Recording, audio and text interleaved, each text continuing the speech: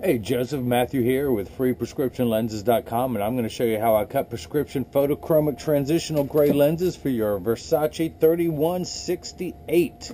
Let me take it out of its original packaging. This is the box that Versace sends it in. Take all that out. This is all the accoutrements you get. Let me make sure I'm not missing any of this. Apologize if anything's out of focus. I'm a licensed optician, not a professional cinematographer, but this is your Versace case, your Versace cloth, the Versace 3168 with the Medusa with the Swarovski crystals on the inside, and of course your card of authenticity that Versace sends with every one. So let me clean everything up. I'm going to put your Versace cloth. Hopefully you can make out the Medusa on the cloth there, but I'm going to put all that there. In fact, let me just put this there while it is cutting. So I'm going to pop your original demo lenses out. This is color, was it GB1? Yeah, the black and gold. If you can read on the inside, it's Versace model number 3168. Let's see, GB1 and a 52 eye size with a 17 bridge. So I'm going to pop out your original demo lenses that come in it, the ones that say Versace on them. Pop those off. Of course, I'm going to send those to you, but I'm going to put your Italian frame into the tracing element of my Italian Santanelli. It is the LE1000 patternless edger. And the stylus is coming up and tracing the shape of the right lens, and then it's going to move over and trace the shape of the left. Here at freeprescriptionlenses.com, where everyone loves a bargain and no one is disappointed with quality. You buy the frame and you get free clear prescription single vision lenses or non-prescription fashion lenses, whatever you choose. Of course, you're getting prescription photochromic lenses. So I'm going to pull your shape up onto the computer.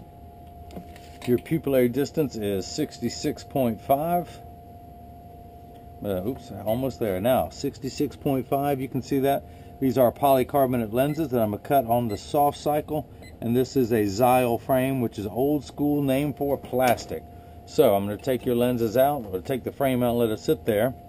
These are your lenses. Your right eye reads +1/4, -75 at 90. I'm going to take it out of the sleeve with the protective covering it comes in. This is the Marco 101 lensometer. This is my favorite tool. I use it all day long to check prescription. So I'm going to set your axis at 90.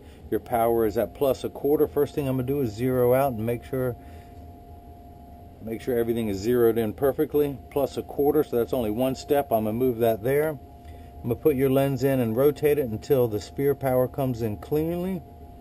Check the cross curve, which is also known as your astigmatism. And we are looking good there. I'm going to put 3 dots on here, which are hard for you to see, so I'm going to take my red pen and darken them for everyone at home. There's that one, and that is the right lens. So I'm going to do the same thing now for the left. Your axis is the same in the left eye, which is rare. Usually it could be anywhere from 0 to 180, and both of yours are at 90, but the right eye reads +50, -1 at 90, and I'll explain your prescription a little bit. So I'm going to set the power drum at +50, the axis wheel is still at 90. Put the lens in, rotate it until it comes into focus perfectly. We are good to go. That is +50, -1. Put some more red dots on here. Let's darken those red dots. And that is the left. So I need to put this block on here. This is what's going to hold it in place while it's cutting. Essentially, that's going to hold it into what's nothing more than a lathe. So I need to stick this onto your lens. This is called a block. This is a blocker. 3M, the same people who make the Post-it notes, make my little double-sided sticky pads that I use. The black side is the sticky side, so I'm going to stick that on there. Pull away the tape, making this side sticky. And what I'm going to do is I've got an optical crosshairs, if you will. You can see this straight edge here. Let me get another straight edge. This card will act as one. So we've got a vertical meridian and a horizontal meridian. I want to make sure that I get your lenses right on that 180 and that dot is on the vertical. That way I make sure I'm zeroing in and I'm dead center of the crosshairs. Essentially it's an optical scope, just like the crosshairs of a scope. I'm going to make sure yours is dead center in there. That red dot is dead center, going to sit in front of your eye. Let's do the same thing for the left. Pop that in there. Put the little sticky pad on there, pull the tape away. And get everything lined up perfectly, and we are good to go there. So I'm going to put your right lens into the chuck, or as I like to say, the Charles. because I don't know it well enough to call it chuck. But the first thing that's going to happen is these calipers are going to come down and it's going to trace the shape of your right lens onto the back surface first, the concave surface, and then it's going to move over and trace the outer surface, which is also called the convex side of the lens. All the while measuring the thickness of the lens to know exactly where to place the bevel so it sits best in the frame. The actual cutting wheel is down here on the bottom left. It's that lighter color wheel on the left, as I just said left.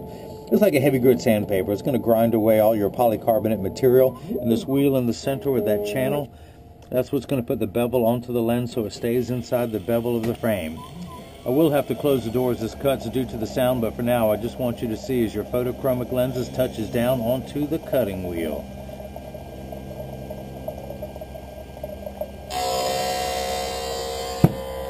Now your lenses are polycarbonate, which is, there's three main lens materials: glass, plastic, and polycarb. Glass is only used in a few sunglasses nowadays. No one ever gets it in their prescription glasses, just for the fear if you ever drop them, glass will shatter, or if you ever accidentally hit by anything hard enough, the glass will break and it slice your eye wide open. The second medium is plastic, which is very commonly used. The last one, the only one that I use, is the polycarb, which is 40% thinner and lighter than regular plastic. It is actually unbreakable. It is bulletproof up to 22 caliber and has both UVA and UVB protection. We know what the sun's harmful ultraviolet rays can do to your skin, where your eyes are 8 times more sensitive than your skin. So you have permanent sunscreen for your eyes now. You never have to worry about ever reapplying like people have to do with sunscreen. It's also an aspheric lens, meaning that it has a flatter curvature. Spherical just means round like a basketball, and the cheaper lenses just have a terrible, ugly fishbowl effect that bulge out of the frame. Your lenses, especially being a plus lens, a magnifying lens, is going to fit in there perfectly. The final cosmetic appearance is going to be great. So if you notice, the lens is just finished cutting. It's completely flat around the edges like a nickel. I could take it out and it would stand up on the counter by its own. So now it's actually getting the bevel put onto the lens. Now if you notice, there's water running in the background, but the lens is cutting dry. This is just to collect dust. Now plastic and high index, they do cut wet. Polycarbonate cuts dry. Having said that, in just a moment, some water jets will kick in to start to wash away what I've just removed from the lens. It's called Schwarf. It's like optical sawdust. It's just going to clean any residue that may be on the lens. Of course, as soon as it comes out, I'm going to put more on there, but that's a moot point. But the machine's just trying to do its part. So you got the Versace. Yeah, the Medusa is in. The Medusa is in the house. That's what they call that little lion head that is in there. And those are genuine Swarovski crystals that are in your frame. That's why this frame retails for $295. Of course, you get free single vision prescription lenses. You pay just the extra few bucks to have the transition lenses. So I'm going to take your lens out. I do want to dry it off so it's not slippery. It's embarrassing when I drop a lens. It does happen 1 out of every 1 million, but it ain't going to happen with you because I dried it off. So before I try and mount it, you still have a little bit of rough edges here. So I want to use my hand stone, which is completely flat. I can put my finger on it while it's running, and my finger gets a little warm due to the friction, but it is that friction that allows me to go and put on what's known as the safety bevel. I've gone all around the edge of your lens, and if you see this white powdery substance I scrape off with my thumbnail, that is called Schwarf. I just want to remove all that from your lens, and once it's all off your lens, I carefully collect it on the counter, and then I wipe it on the floor. And in all my videos, I say, kids, stay in school. I went to school for years to learn how to make a mess like that. If you want to make a mess like me, you gotta stay in school. So, I'm gonna tuck the lens in at the outside corner, and then using my thumbs, I press down. Oops, missed, it's still alive, it's trying to fight me. Tuck it in at the outside corner, then using my thumbs, I press down, and it snaps in perfectly. So now I want to go ahead and cut the left lens. I'm going to flip that over to the left side and hit start. Just like before, the calipers are going to come down and it's going to trace the shape of the left side of the frame onto the left lens to make sure it's large enough to cut out. Again, beginning with the concave or the rear, the back surface, then it's going to move over and trace the convex, the front surface of the lens. And once this begins cutting, I'm going to continue to work on the right eye. And once it's all done, I'm going to show you as your lenses turn dark. Mr. Versace, Versace, Versace. Have you gotten any of that Versace cologne yet? It smells really nice, really nice. My wife got me a bottle of it when I picked up the Versace collection as a gift to me. Thanks, honey. It smells good. So here's your left lens. So just about to touch down. While that is cutting, I want to continue working on the right. I'm going to pop off this block. It is no longer needed. I'm going to peel away the sticker. It is no longer needed. And hopefully you can see the red dot that is still there. I do want to dry everything off. That is your optical center. That's going to be sitting dead center in front of your pupil. And I'm going to go ahead and read the prescription right there where it is written, where that dot is. I'm going to line that up in the lensometer in the center of my crosshairs.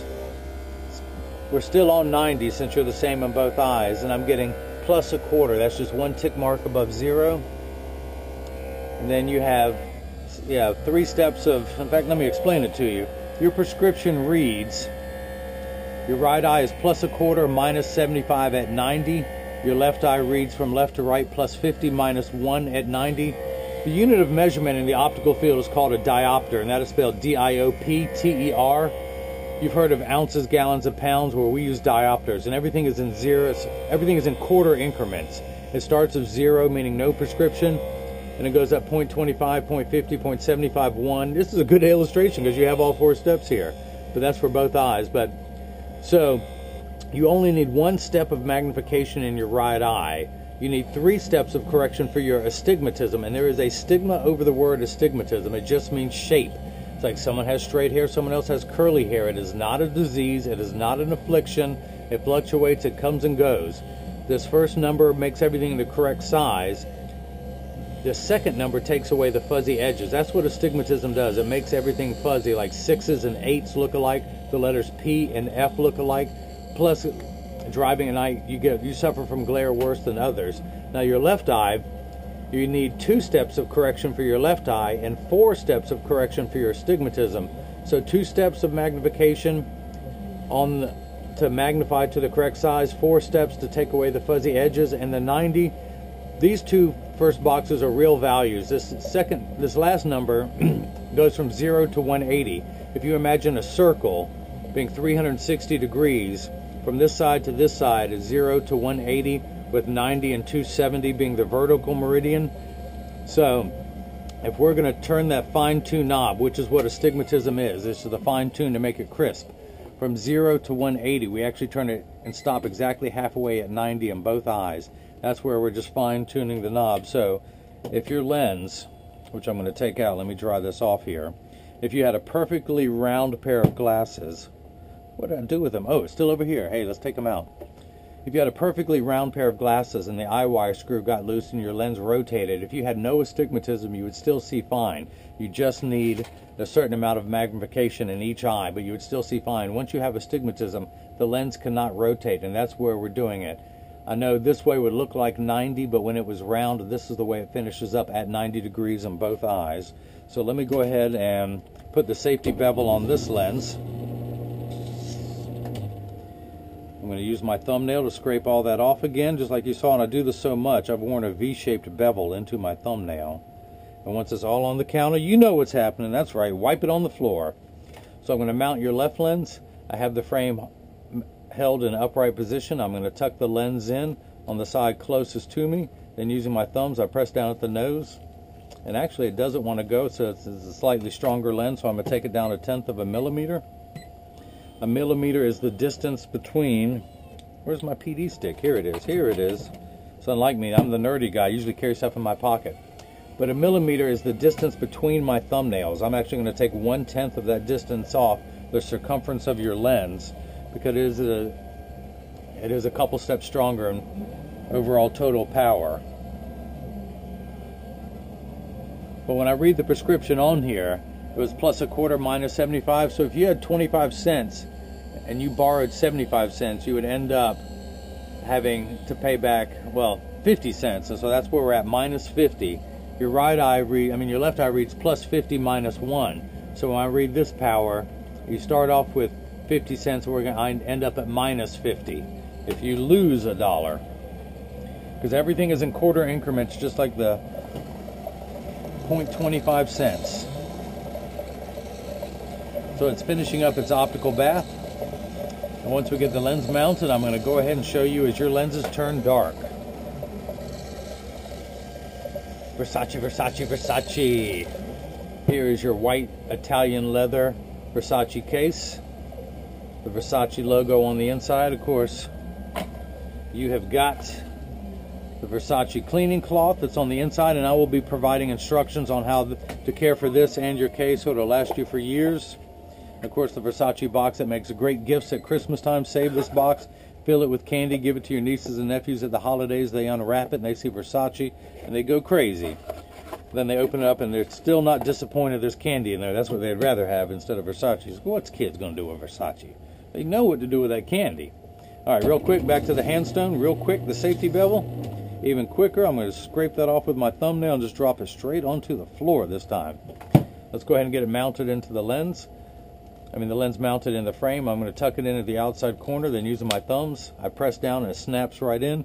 This block is no longer needed. I'm going to pull that off, break the traction, pull off that sticker, dry everything off again, and I do want to inspect the prescription. So we're still at 90. Again, the left eye reads plus 50. I'm going to spin the wheel to plus 50. Perfect. Your astigmatism comes in at minus 50. So again, you start off with 50 cents, so you owe $1, you end up with minus 50. So we're perfect there. I want to use the back of the card. Your pupillary distance is 66.5. I'm going to put the 0 up at the end of my PD stick next to my thumb on your right lens, and at your left lens you can read 66.5. So we are perfect, dead on there. That is made accurately. Everything checks out. And before I ship them to them, one more thing I want to do. I do want to point out that every optical, well, 99% of all optical shops will do free adjustments if you ask them. So if you get these and they're too loose or too tight or high on one side, because 80% of people have one ear that's higher than the other. That's why all glasses need to be adjusted, and I'm no exception. When I take mine off and put my finger on it, they wobble because I have one ear that's higher than the other. Again, when 80% of people have one ear that's higher than the other, that's the norm. When people's ears are level, I tell them you're not normal, because 1 out of 5 ain't average. So set yours on the counter, press down. They're in standard alignment. I also want to check for the 3-point stance. The 3 points are 1, 2, and the bottom of the frame being 3. So I press down, there is no wobble. Flip them over, same thing. I make sure that each temple overlaps perfectly, and they do, in the same amount of tension on each thing. I do each hinge, I should say. It's not a thing. I do know what they're called. But I'm going to use my optical grade acetone to remove the red dots off of your lenses now. Get everything cleaned up, and now I'm going to show you. I'm going to activate is what it's called, which causes your lens to turn dark. It's just a term we use in the profession. I do want to hold them up to the light and inspect them. There are no blemishes. That is perfect. You can see how your lenses are virtually clear now. I'm going to expose them to a strong dose of ultraviolet radiation, which is just a UV lamp. It's my little transitions box. I'm going to put that in there and hit start. And as you will see, all transition lenses take about 30 to 45 seconds to darken from clear. It takes a little bit longer when you come back inside, about 45 seconds to a minute 15. Now, all transition lenses will get dark on day 1. This is important. Listen up. They will get dark on day 1. If you give them 2 weeks, they're going to continue to darken every day for the first 2 weeks, providing they're exposed to the sun every day. At the end of 2 weeks, they're going to work for years with maximum performance. The only time they will not work is when you're in your car driving, and that's when everyone wants transition lenses. Now, if you have a convertible or a motorcycle, they will darken, but your windshield absorbs all the sun's harmful ultraviolet rays, so your dashboard doesn't crack from sitting in the sun.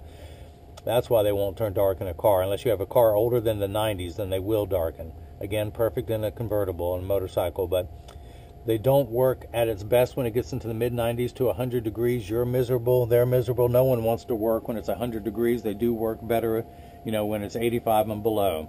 So that is it. These are your lenses turning dark. And again, don't panic. They're going to keep getting darker and darker until they're almost like sunglass lenses after a couple weeks.